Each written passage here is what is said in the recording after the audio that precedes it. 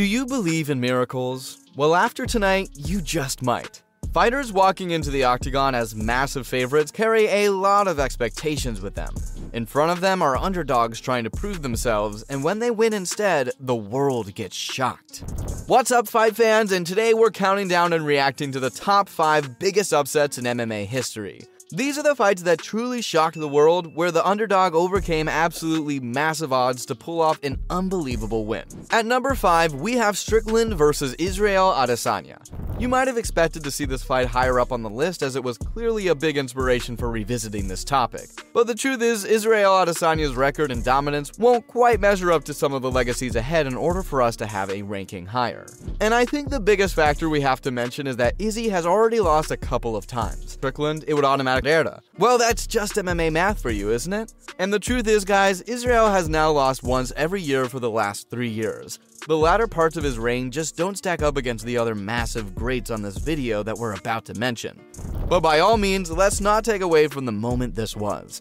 Absolutely a massive upset that deserves all the respect in the world sent Strickland's way. I'm just trying not to get all hyperbolic about it. Recency bias, all that you know. And even if you want to argue that this was just an off night for Izzy, he was a massive favorite ahead of this fight. It's a reminder that you can never call a fight prediction to ever be 100% certain. And that's one of my absolute favorite things about this sport. It's incredible to see the underdog shock the world time and time again.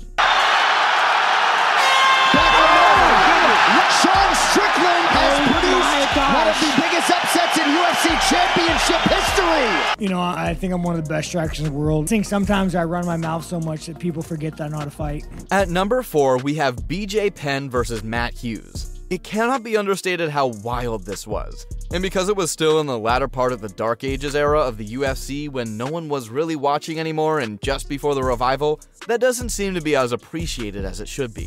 BJ Penn was already called the Prodigy, but not due to his MMA career. He was struggling. It was his BJJ championships that got him that nickname. He failed to capture the lightweight title on 2 separate occasions by this point. Once through a decision loss and the other through a draw. Compare that with Matt Hughes, the bigger man a weight class up, which already makes this transition hard enough for BJ. But Matt Hughes was legitimately the greatest champion the sport had seen to this point. 5 title defenses. I mean, these kinds of records had never been achieved. Anderson Silva was new as a champion back then, for instance. Tito's reign was also 5 defenses, but he'd already lost by then. And otherwise, 3 title defenses were the closest record outside of this. So it's not unfair at all that Matt Hughes was viewed as the best fighter on the planet when this happened. But of course, BJ dominated Matt Hughes. Clearly did not see himself having any chance of losing. First being hurt on the feet and then being dominated in his own specialty on the ground with grappling, it was just unreal to watch it back in 2004, and we've never seen an upset quite like it again. At number 3, we have Anderson Silva versus Chris Weidman. Looking back at my placement originally for this one, I think I may have ranked this a bit too high. While Anderson Silva's record speaks for itself and the many accomplishments that will take a very long time to ever be matched, let alone broken, especially now even further being cemented by recent developments with Izzy's reign again coming to an end, it just shows you how Silva's once-in-a-lifetime run actually was. But when you really look back then, Weidman was the right matchup in every category on paper. A wrestler who liked to chill in the sun and who could not only control him as we saw, but had the stand-up to back it up. And that second factor was what ended the legend's GOAT-level title reign in an incredible fashion. Another point on that level is many fighters actually picked Weidman going into that fight for those very reasons that they saw in Weidman's skill set. Not necessarily everyone picked him though, but many people gave him a realistic shot of winning. But make no mistake, that changes nothing about how shocking and unbelievable this was, which alone is enough to warrant a spot on the list. Paired with the fact that Anderson had shown no signs of slowing down, his confidence was definitely there too, which cost him the fight in a lot of ways. Still though, Weidman had only 9 fights. The guy didn't even have 10 fights yet. It's crazy. Just unreal what he was able to do. And it's a night in this sport none of us will ever be able to forget. Anderson, oh my, he got hit! Looking to finish it! It is all over! Chris Weidman is the UFC middleweight champion! My goodness! At number 2, we have Valentina Shevchenko versus Alexa Grasso.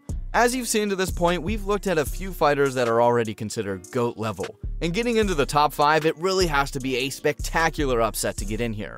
This is one of the freshest ones on the list, but no less deserving because even though it's so recent, I think it's pretty easy to forget quickly in the world of you're only as good as your last fight, just how unexpected this was coming into this title fight. Valentina Shevchenko was pretty much the only women's flyweight division champion. Sure, there was Montano, but she won a replacement fight for the belt, and she wasn't even able to defend it and got stripped over a title fight missing weight. So there wasn't much outside of Valentina to speak of since the division began.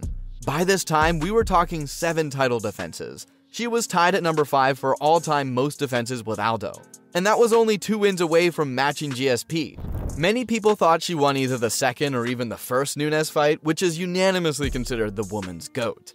She did have some trouble against Santos, that should be mentioned. But as we've seen at Santos and even her most recent loss, she really is just that damn good and that much of a problem. So then contrast that with Alessa Grasso's record. The wins weren't anything to make you think she would do what she did. And just before moving up from strawweight, she literally only won half of her fights in the UFC, going 3-3 since joining. I remember discussing this with plenty of people and we were asking ourselves, where is she better anywhere? Does she do it on the ground? No. Doesn't seem like it? No.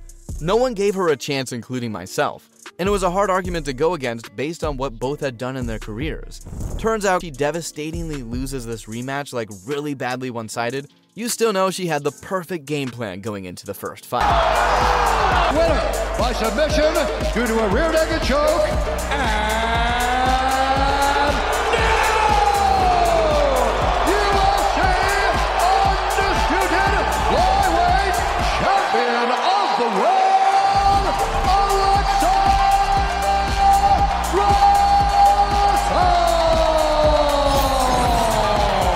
Finally, at number 1, we have Holly Holm versus Ronda Rousey.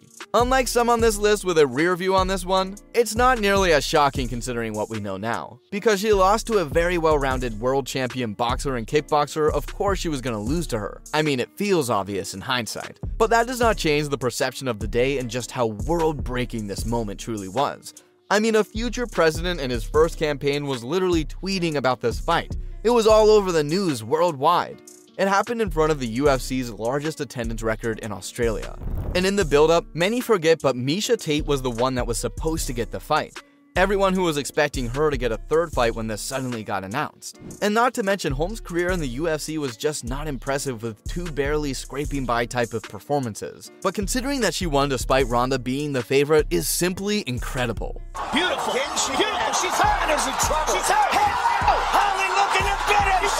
Holly Holm is the new UFC bantamweight champion of the world. And there you have it, folks. The 5 biggest, most jaw-dropping upsets we've ever witnessed in MMA history. If you enjoyed today's video, smash the like button and comment your favorite upsets. And subscribe to our channel for more exciting content. See you soon.